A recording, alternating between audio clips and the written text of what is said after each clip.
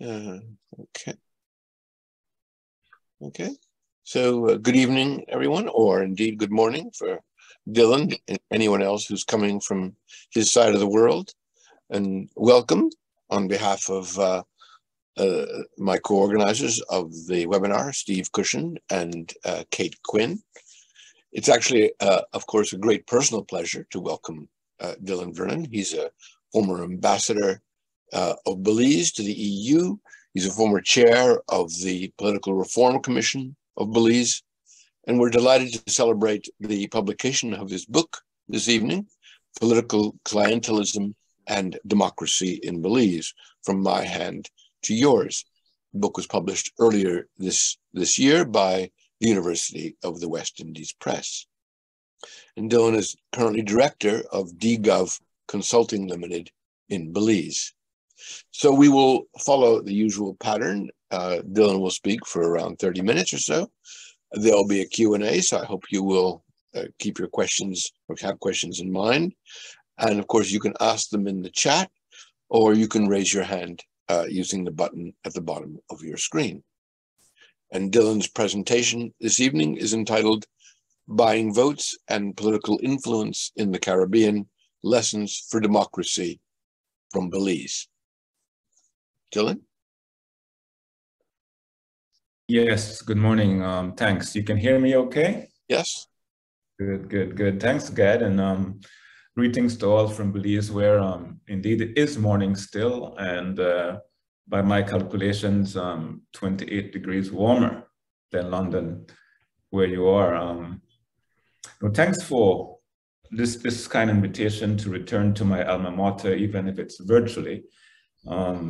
In a sense, this Caribbean seminar, and I've participated in quite a few, this one represents the UK introduction, if not the launch of my recent book, as Gad was saying, published by UWI Press in April of this year.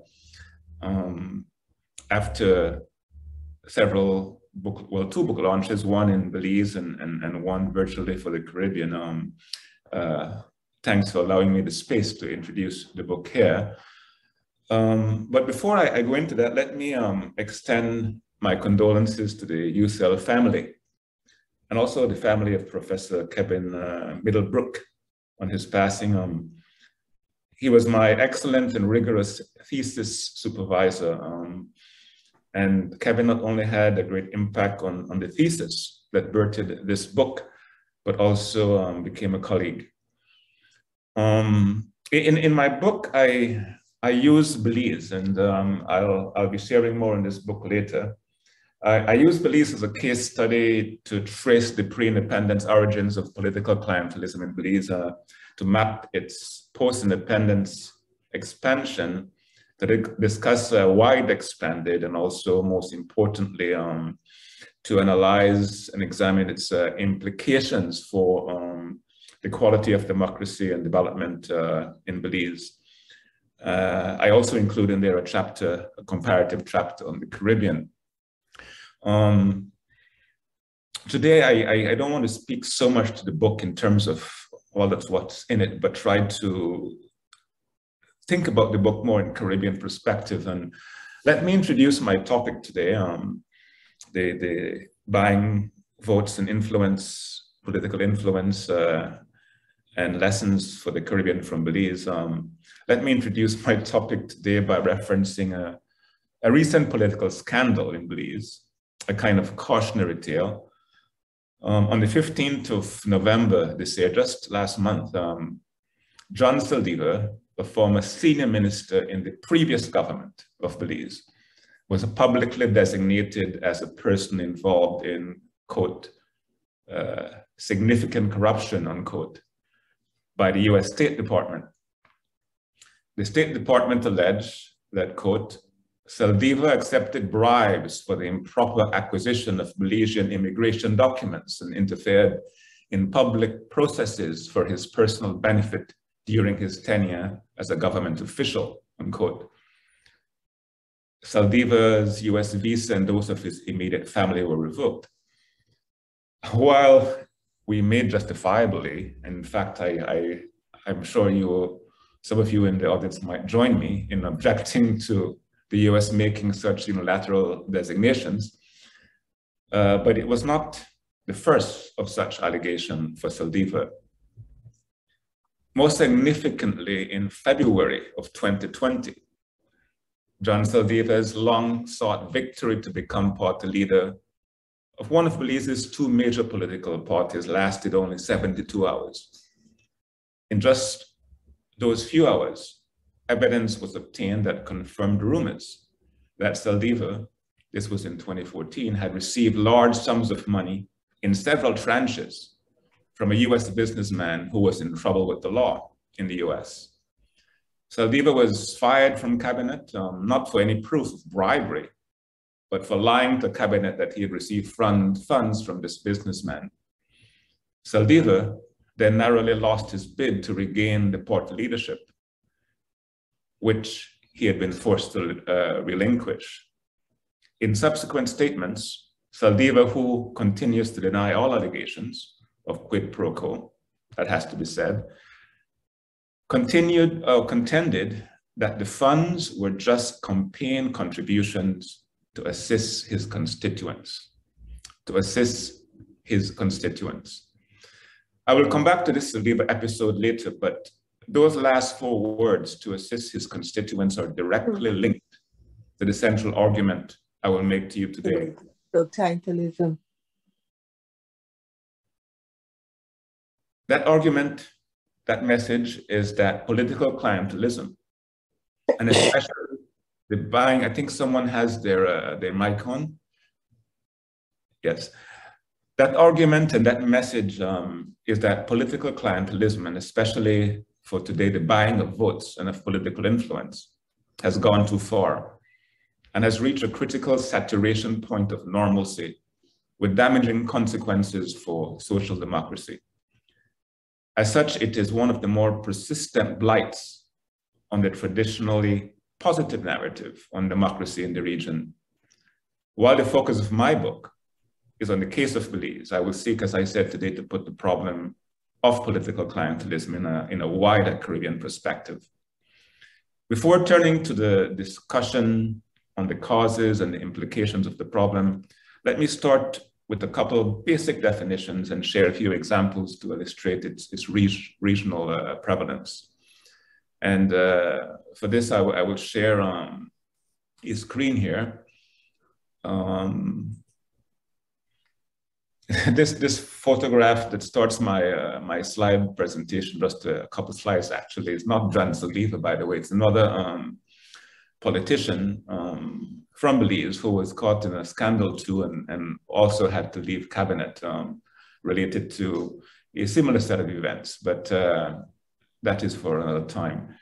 But in terms of the definition, political clientelism, this is a central concept that underpins my work, is that formal political transaction where politicians, who we can call patrons, hand out or promise resources and services to people, we can call clients, in return for political support or for the promise of political support. More commonly in the region, it goes by the name of patronage politics, benefits politics, or handout politics. But I use the term political clientelism because it captures more broadly the full range of transactions in the exchange of resources and favors for political support. Vote buying, and by extension, vote selling, are generally the most tangible and visible manifestations of political clientelism. In essence, however, there are but subcategories. As we shall see, political support can come in ways other than votes at election time. So clearly, by this definition, political clientelism is a universal phenomenon that all countries experience in some form and to some extent. It is in no way unique to Belize or the Caribbean. However, what stands out in the Commonwealth Caribbean for countries like Belize is the extent of its deep entrenchment, how it manifests itself, and the damaging repercussions it has for small developing states, such as those like Belize. Indeed, the post-independence expansion of political clientelism in the region is relatively easy to establish. Regarding allegations in particular of voter bribery and buying elections alone, a scan of regional news articles just over the past 15 years would reveal hundreds of related stories. Just in Belize alone, I identified over 50 such stories between 2005 and 2015. And just a handful of examples, I think it's worthwhile to share from across the region to make the point. And again, I will share screen here to put up some examples. I will not go through these all in detail, but it just gives you a flavor of some of the sort of headlines you find just by a little looking with some keywords. The first one, Bahamas PM raises vote buying concerns. That was 2012 from the Caribbean News Now. And in that article, both the government and the opposition accused each other of vote buying before an election. The second one, Barbados bans camera phones and cameras from voting locations to prevent fraud. This one is a common one that you see over the Caribbean. And the key thing behind this is that politicians have been trying to find ways to get proof that the people they have given some money or resource still vote the way they want. So you take back the photograph of the ballot to the politician, then you get your money or the other part of it, etc., etc. There have been moves to ban this practice in parts of the region. A Belize example, political Christmas assistance program is vote buying, says PUP. And here, this is an example that occurs across the region again, around Christmas time, Easter time, when school reopens, political clientelism spikes, and both sides accuse each other of engaging in this sort of practice. An example from Jamaica, votes for sale, St. Thomas Youth say money up front or no X. And this was accompanied by a photograph of youth basically in t-shirts saying they wanted resources, money for their vote. Very open and blatantly done. The other one, St. Vincent ruling party denies vote buying. Again, this was one of those examples where both the ruling government and the opposition accused each other of the same thing. This final one is more recent. It actually should be 2022, not 2002. Prime Minister filmed handing out cash to constituents as elections loom. This was from the Antigua Observer of just the 17th October 2022. And in relation to this particular one, you might know that elections are due soon in Antigua and Barbuda, and a video was circulating on social media allegedly showing the Prime Minister handing out money to people. While the Prime Minister denied the comment, the chairman of his party is quoted in the Antigua Observer, that same one, as saying, quote, "This is not vote buying. You can clearly see that money is requested from the Prime Minister and he merely obliges as those of means we are expected to give to those who do not have," unquote. This justification or this excuse of just helping the people is widespread and common across the region. Let me just pause here to make a quick observation. While there are certainly stories of big money buying influence in the UK, in UK elections, I doubt that you would find examples these days of such direct vote buying allegations in the UK press. And I doubt, Gads, that you would go to your MP one day to get some cash or some resources to assist with your heating bill, for example. So it manifests itself in different ways. It's not to say that there is no buying of political influence and an attempt to do general sort of bribery of voters elsewhere. But the point here is that in the small states across the Caribbean, like Belize, political clientelism has become a pervasive and more normal and more open phenomenon. And it is not at all restricted to election campaigns. In Belize, almost every politician and at least 20 to 25% of the electorate play this clientelist game, this handout game, as we might call it, all year round. This activity spikes, as I said, at times like Christmas, Mother's Day, Easter's, school reopenings, but it's always there. Every week in Belize, poorer Belizeans line up at political clinics of representatives or candidates like John Saldeva of both major political parties for handouts to pay the water bill, take a bus, buy food, pay medicines, pay a school fee,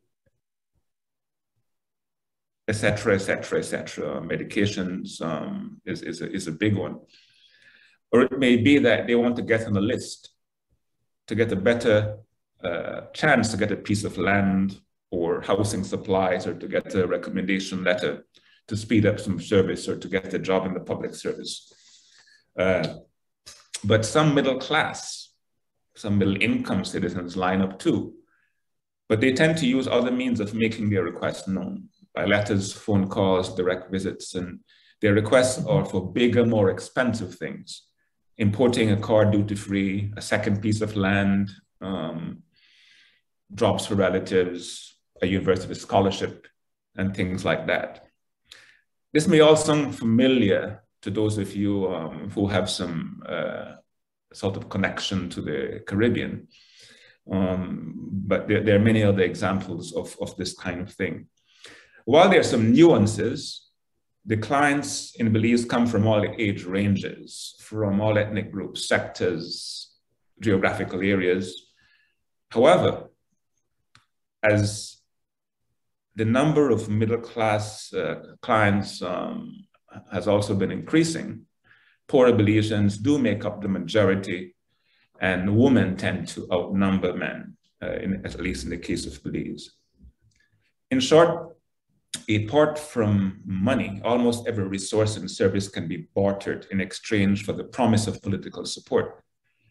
For the Belize case and for my own book, I compiled a list of 20 categories of what can be provided, each having several specific resource and services as subcategories. I also compiled a list in the book of the key types of political support that are given or promised by citizens in addition to the vote. These are too numerous to mention now in terms of the time that we have, but I will only put up a slide to give you an example of what can come from politicians in addition to money. I mentioned some of these already, but more importantly, on the left, on the right-hand side, what comes from clients in addition to votes. They can be the promise of votes, attending party events,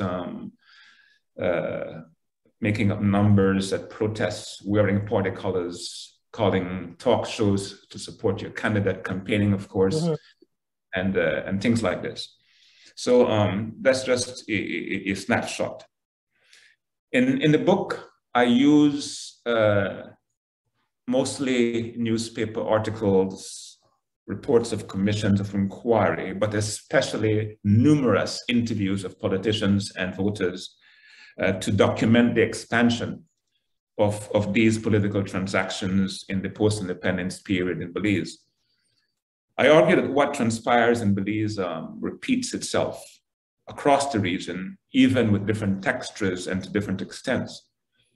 Yet, I think that we find it still, and I found this both in my work in Belize and in my discussions in the region, that we find it uncomfortable to talk about these transactions and this phenomena in our small Caribbean states. It's unspoken, it's not out in the open. This is in no small part, of course, because some of the manifestations of political clientelism are quite distasteful, and because much of it is illegal for both politicians and voters. Representative or electoral laws across the region prohibit voter bribery and make it illegal, and there are fines and terms of imprisonment and being barred from elections for violations. But as in the case of Belize, as I will say, there has been no conviction, prosecution of voter bribery, especially in this case, in the case of Belize, since, well, before and after independence. And we can discuss perhaps why in the question and answer. Let me turn to what I found to be the key drivers of this expansion of political clientelism in my book. And I build my arguments around three broad and overlapping causes, drivers, if you may. And we may say these are all layered on top of the age-old motivations of greed and self-motivation or self-enrichment. The first driver is the sort of societal context of worsening poverty and inequality, and the inadequate social and economic response to mitigate these. In the book, I show, in the case of Belize, how poverty and inequality that was birthed in the colonial period and made worse by neoliberalism in the post-independence period has provided fertile ground for clientelism to take root and to expand after independence in 1981 in the case of Belize. And in the case of Belize, poverty rates have increased from 33% in 1995 to near 50% today. And income inequality has expanded.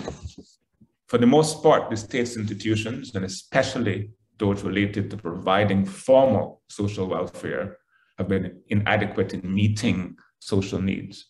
And so providing a vacuum for politicians, among others, to fill using informal means, such as clientelism.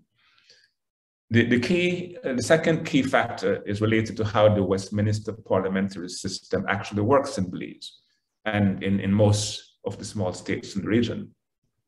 In short, as you know, we have a winner-takes-all system in which opposition and alternative voices are locked out and in which oversight mechanisms are mostly toothless.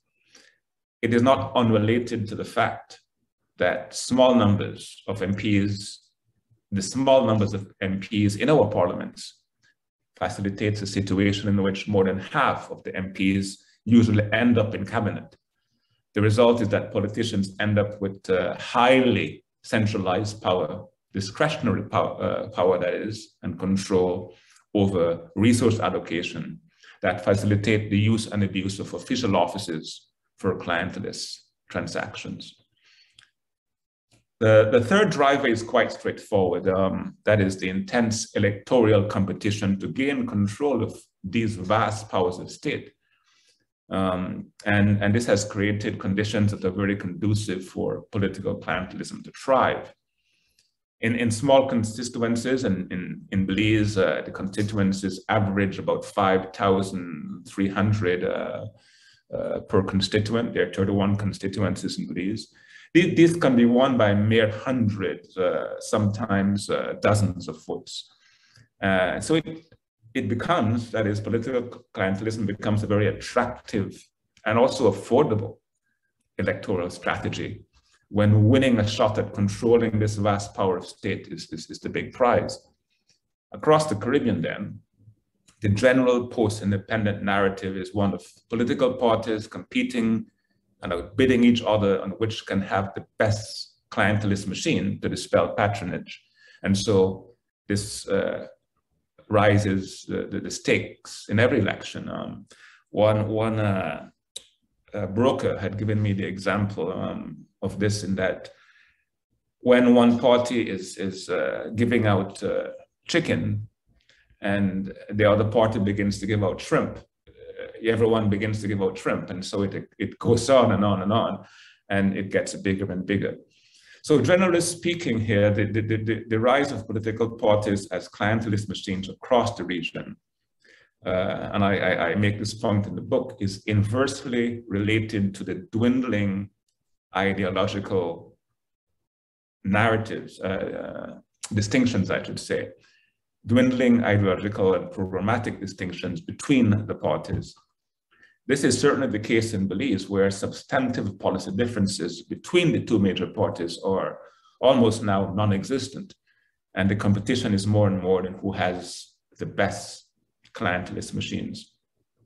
And a final point on this third driver is that in Belize and some states in the region, the actual legal electoral apparatus has become both politicized and weakened over time, and too often results in impunity for those engaged in voter bribery. In the case of Belize, no allegation, as I said, of voter bribery has ever been successfully prosecuted before or after independence.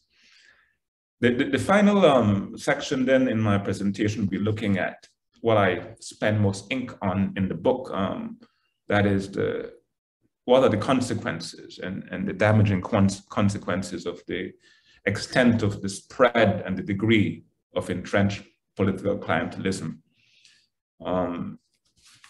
And in the book, I pinpoint some 15 aspects of this damage, which I can't go all into. So let me categorize them here just perhaps under three broad problem areas.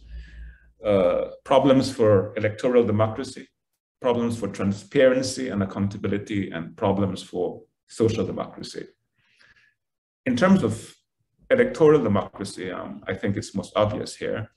If only a fraction of the numerous allegations of voter bribery and buying elections across the region are true, it still means that elections at every level, at the constituency level, at the national level, can and do turn on who is most successful at buying votes.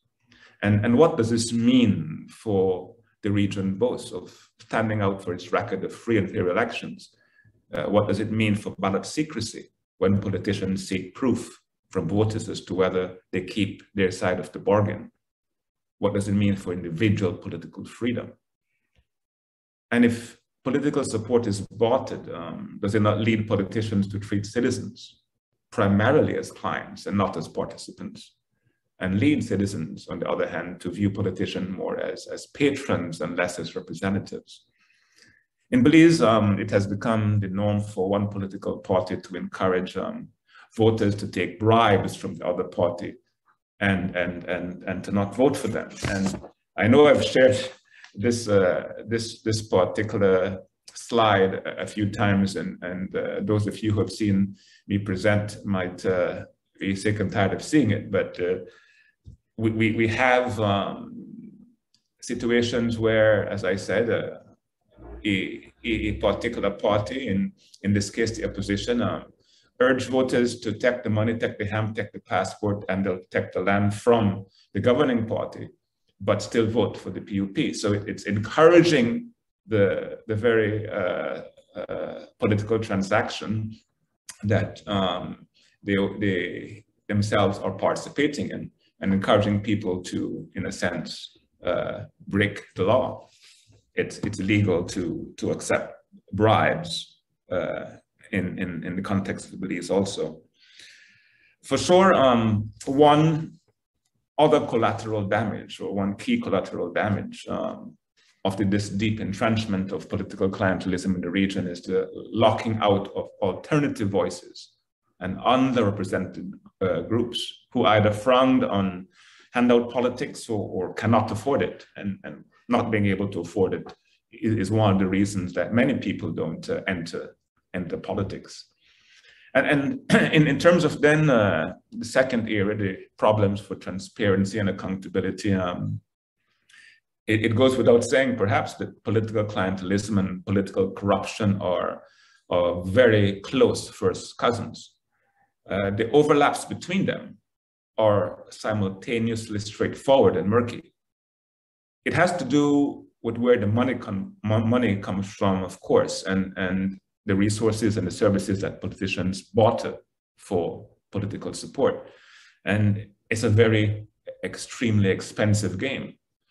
Broadly speaking, there are two interrelated sources. One is that incumbent politicians find creative ways to tap into public resources and services for the use in clientelist transactions, passing some of these on to their constituents, keeping some for self-enrichment and for their inner circles, but also trading some for private money or some other kind of gain.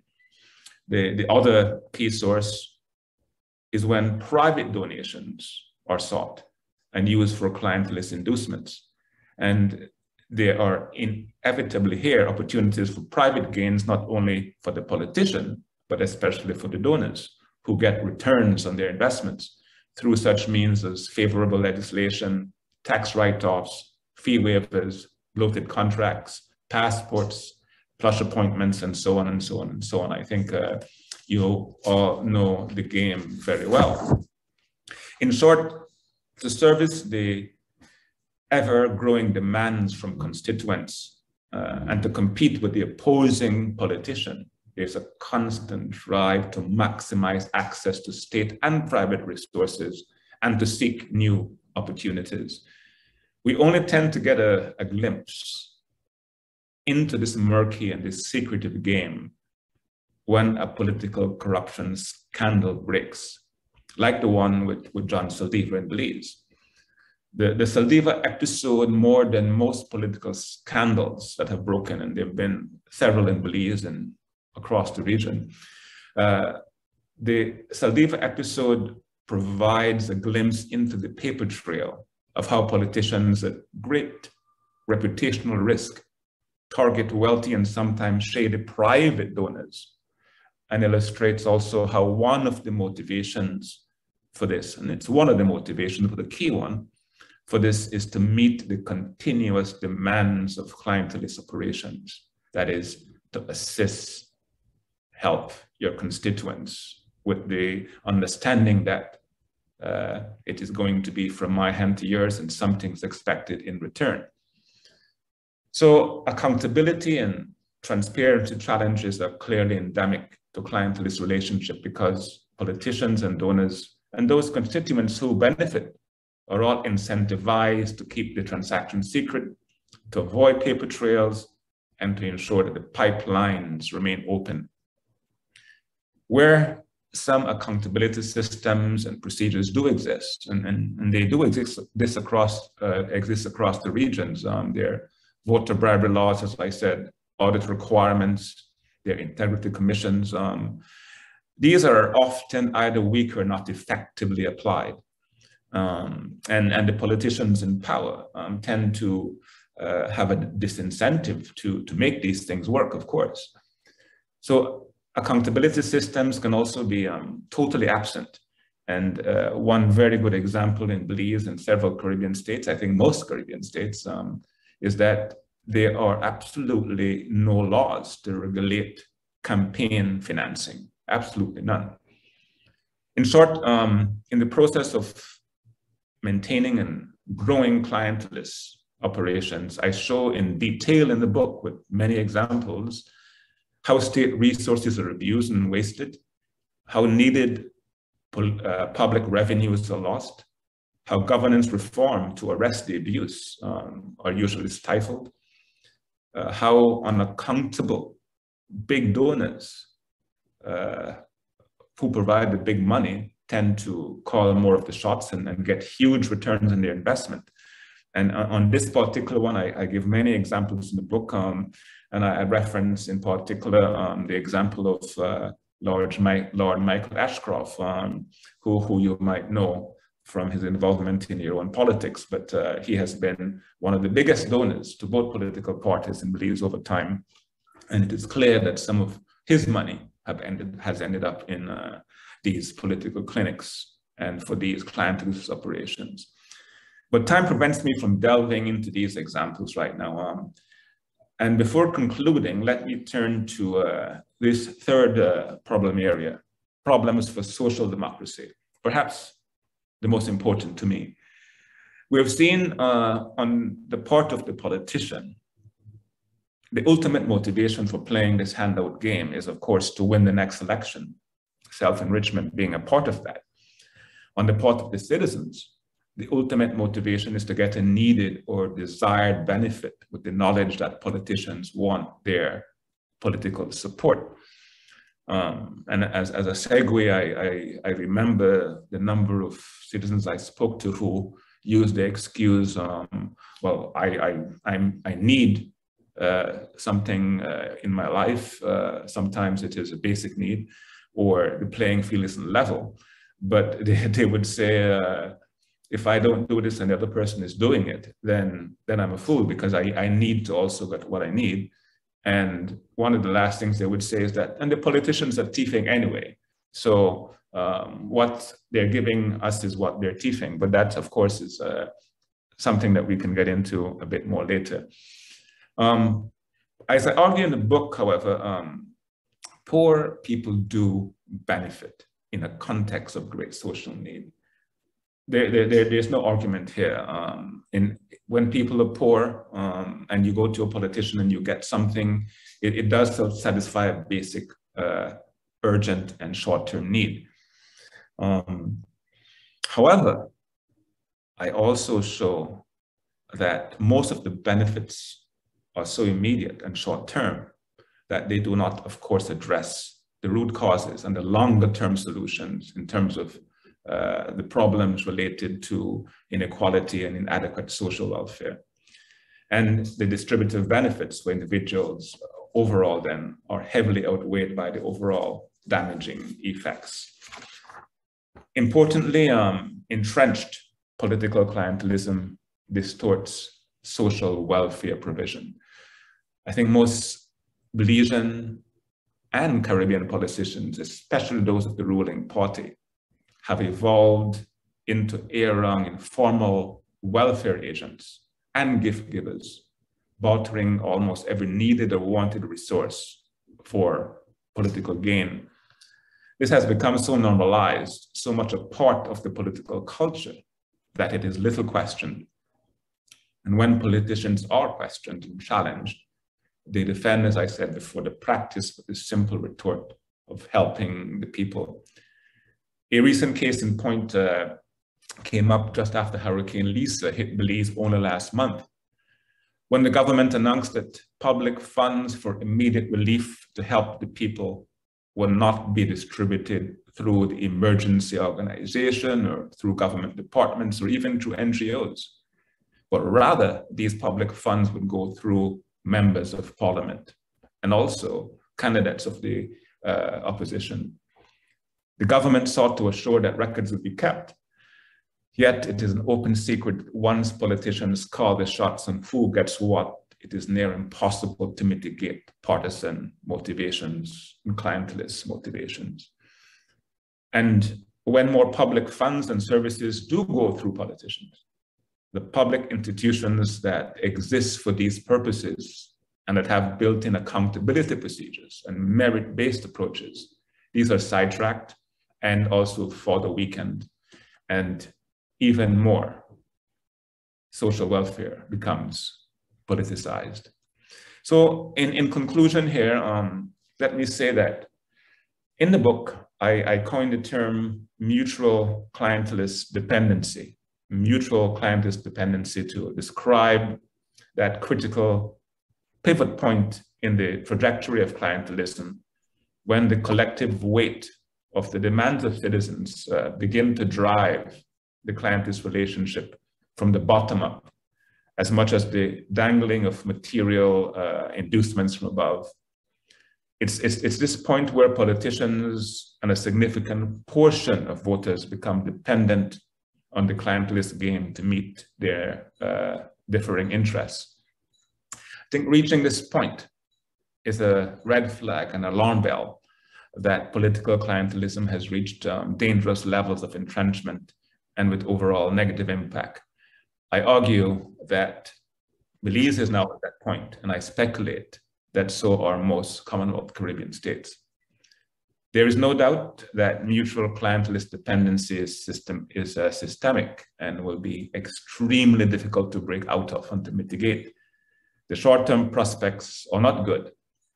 Not only is there what is akin to a clientelist Cold War between the major political parties, in which neither side will unilaterally disarm its clientelist machinery first.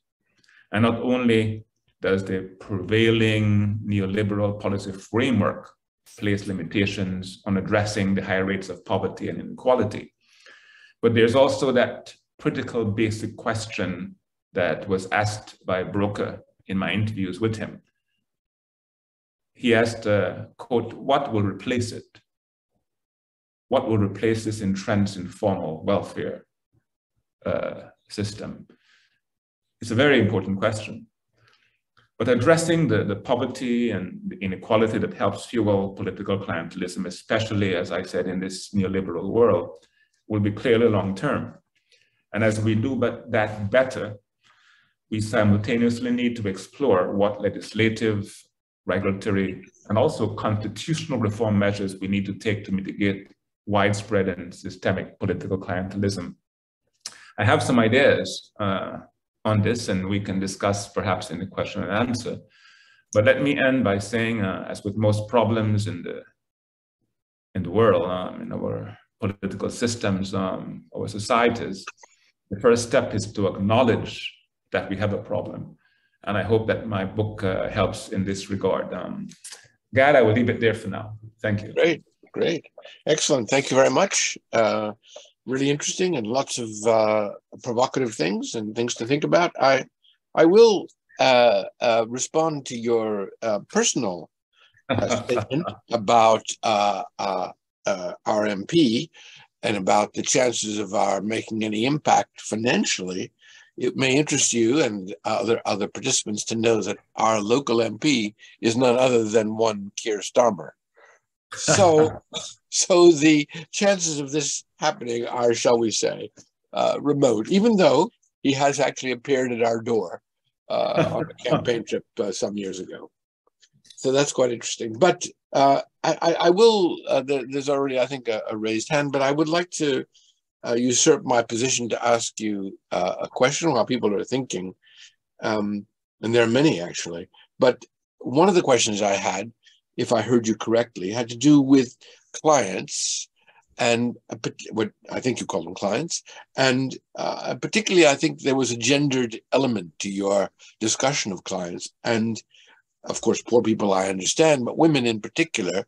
And so I did wonder about that element, why women in particular, if I may ask that. Yes, Gad. Yes, the Belize case did show that in responses from especially politicians that about 55 to 60% of the people who came to them for some requests were women, this is in a sense on the surface could be quite strange because there are fewer women in elective politics generally in Belize and across the region. And also almost all the brokers, these intermediaries that all politicians use, almost all of them were men. I think there was only 2 women I found in the entire process. But I think it has to do, of course, with the fact that poverty rates in Belize show that more women are poor. It has to do with the fact that women have higher rates of unemployment, and that many, especially, both of course, single-headed households that are headed by women, and even households that or families, that women tend to be the managers of meeting the basic needs of the family. And so politicians shared some of these with me too. But two other interesting things about the gender issue is that politicians related that women tend to request less money or resources of less value than men. Men would they would ask for basic needs, and men would be more a loan for a car or that kind of thing. It was more directed at meeting basic needs. And finally, politicians did relate that they found that dealing with women clients, they were less confrontational than men. One said they were easier to satisfy with less, if I can recall the comment. And politicians also related that they preferred to deal with women because they felt more certain that the resources shared would be put to better use. And so those were some of the gender findings coming from my own case study. Yeah, very interesting. So Victor, if you unmute yourself and ask the question. Dylan, really fascinating talk, as indeed is the book. But I do have a question for you. But first, can I just say, I share with you the concern at the fact that John Saldivar seems to have been blocked in his practices by the US State Department rather than by any legislative or other process in Belize. That is deeply disturbing. And of course, we have to remember that he was picked up by the US State Department because of what John Saldivar was doing with facilitating immigration into the US. If he had not done that, presumably the US would have been perfectly happy to leave him alone. So there's lots of things about the Saldivar story that are deeply worrying. However, what I wanted to ask you about is, you are describing something that's almost like a perfect crime. And yet it actually has flaws, if you think of it not in moral terms, but just as a system. And the flaws are this: you actually said almost all politicians partake in political clientelism. Well, that means that there must be a few who don't. Not all businessmen, businesswomen take part in donations to political parties expecting favors in return. So some of them are not part of this systemic process. But the most intriguing one for me is the 75%, this is using your own figures, who don't benefit from political clientelism, who don't actually receive handouts, who don't get any particular benefit in return for voting one way or the other. So could you tell us a little bit about these three actors who somehow don't fit into the perfect crime story? The handful of politicians who don't do it, the business people who don't participate, and the 75% of voters who don't take part. Good question, very good question, Victor. And it reminds me of discussions we've had on this issue.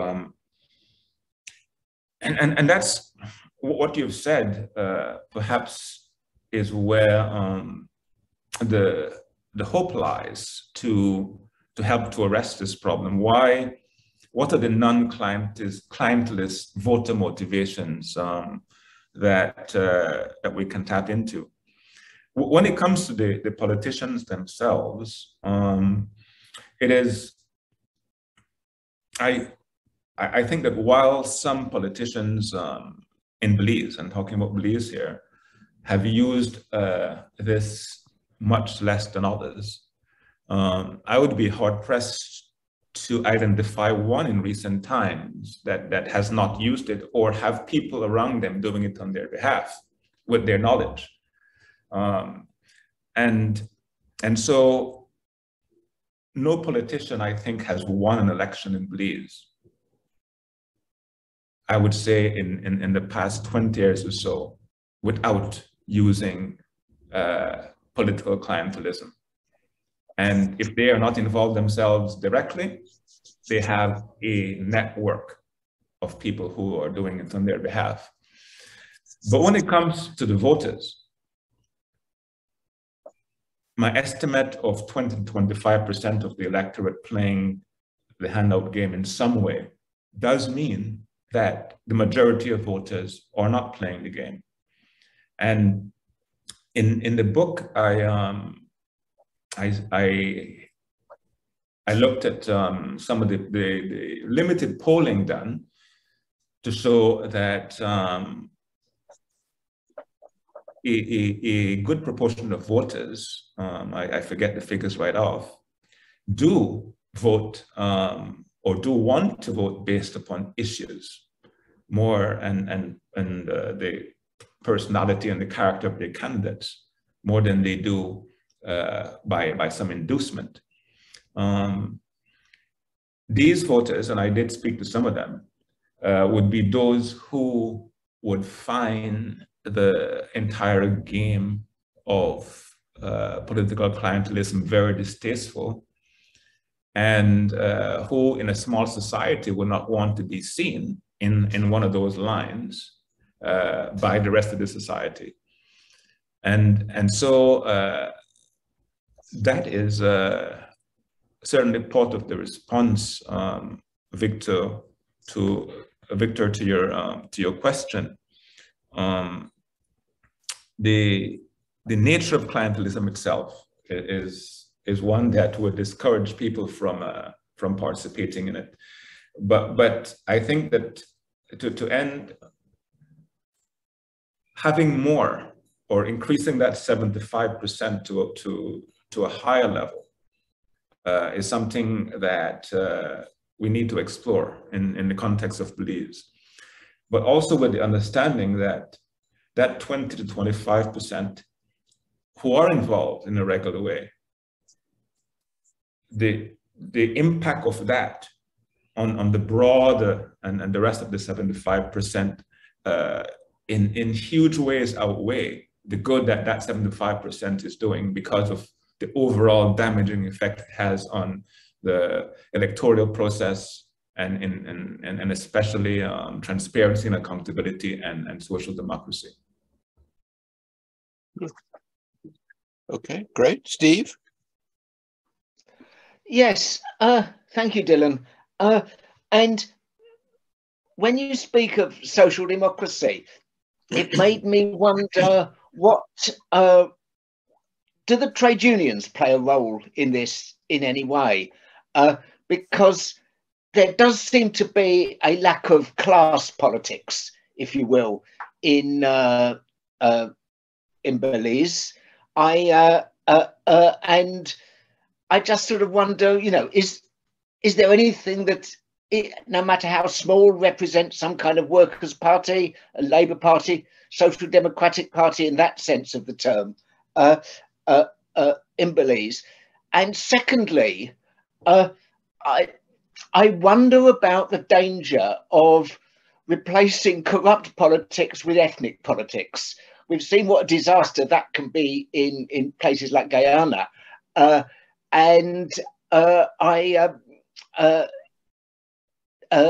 fact that, I mean, my one brief visit there did seem to be that wasn't particularly an issue at the minute. Would you say something about that as well? Thank you. Yes, I think we can approach the sort of union issue in the context that as has occurred, I think, across the Caribbean to different extents. In the case of Belize, since independence, when the two major political parties did have some degree of ideological distinction, the People's United Party having been the party of independence and a bit more progressive, the UDP in the United Democratic Party, the other major party, used to be seen more as a sort of market-oriented. But over time, especially when in power, they've become, if you look at their policies, basically centrist, almost parties more to the right and left, both identical in many ways, apart from personalities and at some point in time, if you were in power for too long, who is more or less corrupt. that lack of programmatic or policy difference, ideological difference, makes it very difficult for the parties to compete on anything else except, or much else than, who can play this clientelist game the best.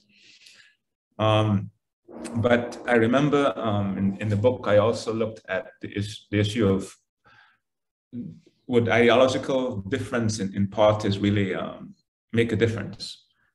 We saw in Manly's Jamaica, for example, that during that period, when Manly was in power, clientelism was very high. And so that's a caution. But also, Belize had a referendum on whether or not it was going to go to the ICJ in 2019 for resolving the Belize-Guatemala issue. And this was the first real national referendum in Belize. It's a key issue.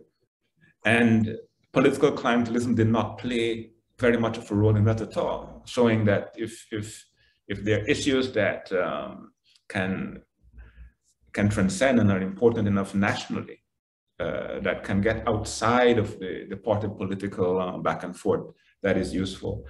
But on the ethnic politics issue, and Steve, unions in Belize have been among the civil society groups that sporadically have been calling for more to be done about problems like political clientelism in the call for wider political reform. So they do play a role, but it has not yet had any sort of critical mass. In terms of Belize, ethnic politics has not featured in terms of political parties differentiating themselves based upon ethnicity. Although we are a multi-ethnic society, it has not happened like Guyana or Trinidad and Tobago. And clientelism actually has been one of those sort of equal opportunity phenomena for the political parties who, across ethnic groups, the game is the same. The Maya, the Mestiza, the Garifuna, the Creole, the game is the same, and the strategies are the same. They get almost equal support from all ethnic groups, and so while there have been points in time in the history of Belize where there were some dangers of going perhaps in a bad direction, so far ethnicity is just one other of the factors. Or let me put it another way. Clientelist politicians do not discriminate by gender, by race, by age, or ethnicity, and it's basically going after every voter in the same way. Great, thanks.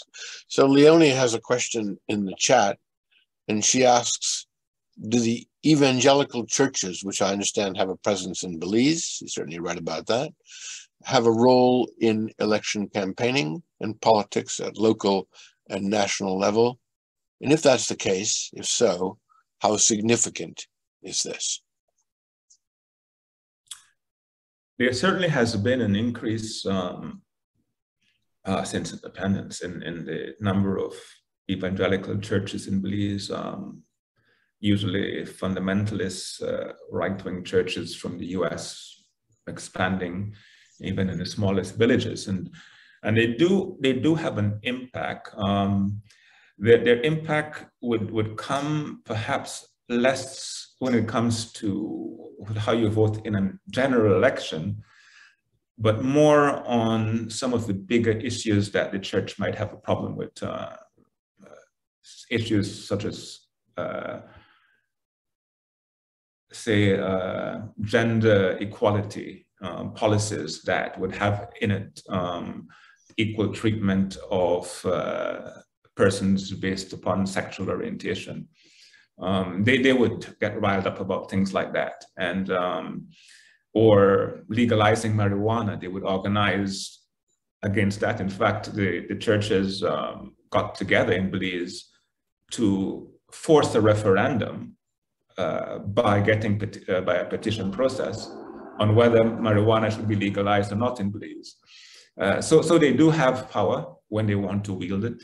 But I would say that politicians would attempt to get political support through clientelistic means from people of every religion. And that evangelical religious people would be among those. I don't see it necessarily as a big factor in how people might actually vote in an election for their particular constituent representative. Great, thanks. Kate, do you want to ask a question? Yes, thank you, Dylan. My first question has been touched on already by Victor, but I'll just say it in another way, which is that the Saldivar story seems to suggest that there are some consequences, if not for engaging in these practices, then for being very publicly exposed in engaging in these practices, in that he had to step down as party leader. But I wondered if, would you say that this sanction only came about because of the external involvement of the US? And it seems that the other side of that story is that despite the public exposure of the whole nefarious business, that he still had enough support within the party who still wanted him to stay on as party leader. So that was sort of an aside. I was also interested in the inequalities in the clientelist system that you pointed out. So the poor voter gets their Christmas ham, the middle class voter gets a university scholarship for their child. But it seems like the most nefarious effect is that the political donor gets legislation written in their interests. And whether you would like to comment on whether you feel that that's the far more damaging impact on democracy than the kind of collective effects of lots of small handouts at the other end of the scale. That in your title says buying votes and political influence, and it seems that the people who buy political influence are the big donors. But maybe is that also something that's easier to address through things like political financing legislation? And maybe on that point to invite you to say a bit more about what you hinted at, which is that you have some ideas for some potential solutions to this intractable problem. Thank you. Thanks, Kate. I think that in the last question that you asked had the answers in it for the most part. But on the first question around Saldivar, and as Victor had hinted at before, Saldivar was fired from cabinet by the former prime minister for lying about whether he received funds or not for anything to do with bribery. This was also the case with two other ministers in that same government. One who had an immigration scandal, passport scandal for some foreigner, and was caught red-handed, and another who had a land scandal. They were both fired from cabinet, but neither of these three faced any real penalty. That is, there was no court case that led to any sanction or any penalty, any imprisonment. In fact, they weren't even brought, and it shows that there's a lot of impunity in these cases in Belize. After the scandal broke in Saldivar, and there was public outrage and talk of drafting political or campaign finance legislation, there was actually a police case that was going to be started, but nothing ever happened to that. And so the next time you hear of it was when Saldivar was named by the US State Department. So as Victor said, it shows the inadequacy, the reluctance of authorities in Belize, perhaps the inadequacy of our legislation to deal with these things at the national level. And Saldivar was until this State Department naming came, was preparing to run again to recapture his seat in his constituency. And when this scandal broke, his party got together and a small committee recommended or decided that he would not be allowed to run for the party. But he is appealing this at the higher level of the party, so he still is pushing. And I mean, he's asked for evidence of to why the US made this particular case. But the point is, yeah, there's been no one arrested no one convicted in Belize of this sort of activity. On the other question on the issue of inequality, I think that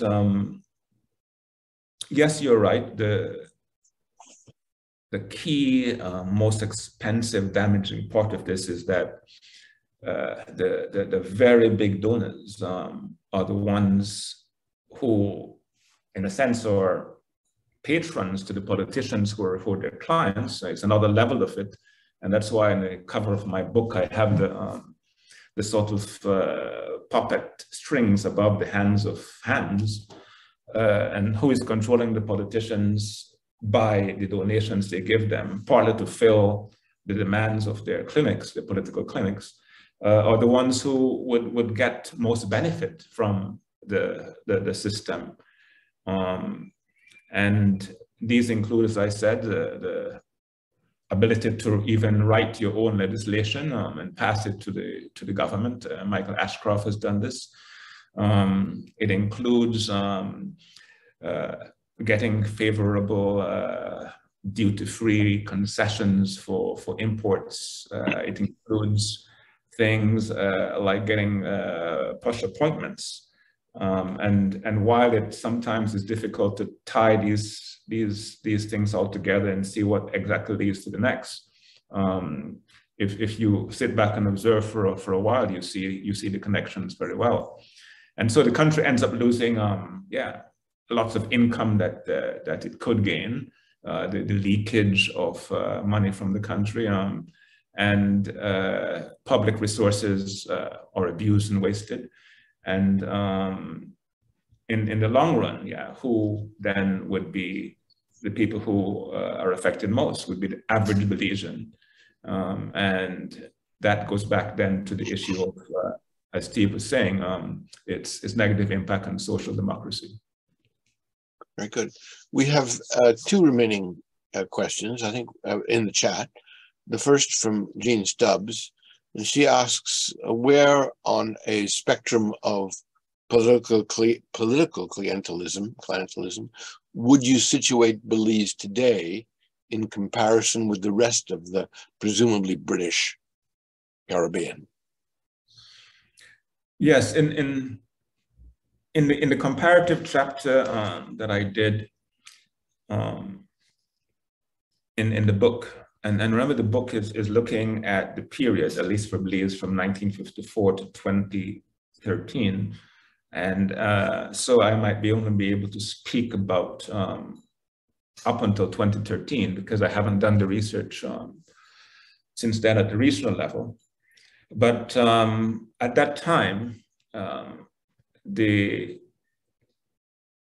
case of Belize, I had rated as being next to or similar to Jamaica in terms of the incidents in Jamaica, but that Barbados was one of the countries that at that time which had clientelism and does, but it was at the lower end, and as you know, Barbados has had less poverty, more sort of social development and social welfare. And in between would be the small Eastern Caribbean states at various places. Antigua and Barbuda and Bahamas tend to be higher up. But Barbados would be, at that time, would be at the lower end. But Belize would be right at the top there, and with Jamaica. Great, thank you. So Simon, I don't know if you want to ask your question, or you'd like directly, or you'd like it to be read out in the chat, or how would you like to proceed? Well, I can read it out, I guess. Right, okay. I might amend it slightly. Okay. I'm just interested, you know, recently I'm thinking about the case of Barbados, you know, going Republican, the visits of the royal family, which sparked up a whole lot of discourse throughout the Caribbean about, you know, Caribbean status in relation to Britain, the Westminster model, etc. And there seems to be a growing discourse, you know, which we could frame within decolonization or even decolonial studies. And there seems to be a growing realization that with direct reference to clientelism, you know, clientelism only really prospers because of, well, one of the main facilitators is the lack of any opposition, any parliamentary opposition, that the Westminster model is not appropriate, that it is subverted, and it's subverted, you know, to continue this kind of Caribbean boss politics model, which is obviously, you know, directly really opposed to any social democratic developments. So, you know, if we view clientelism as systemic, you know, it's symptomatic of systemic and inherited, you know, I mean, there's obviously a historical trajectory here, you know, colonial corruption translates into, it's a model that people know about power relations and political systems, certainly in the British Caribbean. So is not a way of tackling that, you know, the legislation has proved entirely ineffective. You know, I mean, judges as well as politicians can be and have been bought. So is it not time really to consider actually, you know, changing, maybe constitutional changes, you know, especially, I mean, I live in Grenada, so I'm, you know, I'm very aware of, you know, events, particularly like in Dominica, which had a real scandal over this whole, you know, diplomatic passports. An oil minister from Nigeria was, you know, ended up, you know, a trade representative on a diplomatic passport. You know, she was in court in Nigeria being sued for, you know, millions of dollars worth of fraud, etc. So yeah, and I'm wondering if Vernon could, you know, talk about this problem in, you know, in larger terms. You know, I mean, are you just going to put, you know, apply the bandage, or are you going to actually really treat, you know, the disease itself? Very, very, very good question, Simon. Thanks for that. It gives me an opportunity to get back to the question Kate asked about, what can be done, I suppose, to mitigate this situation. I think that, and I'll come to the constitutional sort of possibilities soon. I think that's very important, but I do think that in the context of Belize and other Caribbean countries, we do need to look at legislation and regulatory institutions with an eye to strengthening them. Clearly, in addition to strong campaign finance legislation, and decreasing, trying to decrease money in politics, or at least to know more about it. I think that there's also a need to have reforms at the legislative level that improve the voter bribery laws, with a mind to decreasing impunity on both the side of the politician and perhaps the voter. There needs to be some more firewalls put up between, to put it mildly, the politicians and the people's money. And this has a lot to do with oversight mechanisms that, again, some of them exist, but are weak and they fail in our societies. And then the whole accountability for the people's money need to be better done. I do think that electoral reform, a whole look at that would be useful. One small pet peeve I have there is how our public service has contract and non-established voters categories that are expanding. In Belize, the non-established public service proportion used to be about 1% in 1981. It's about 26% now, and these are people who can be fired and hired just for a million.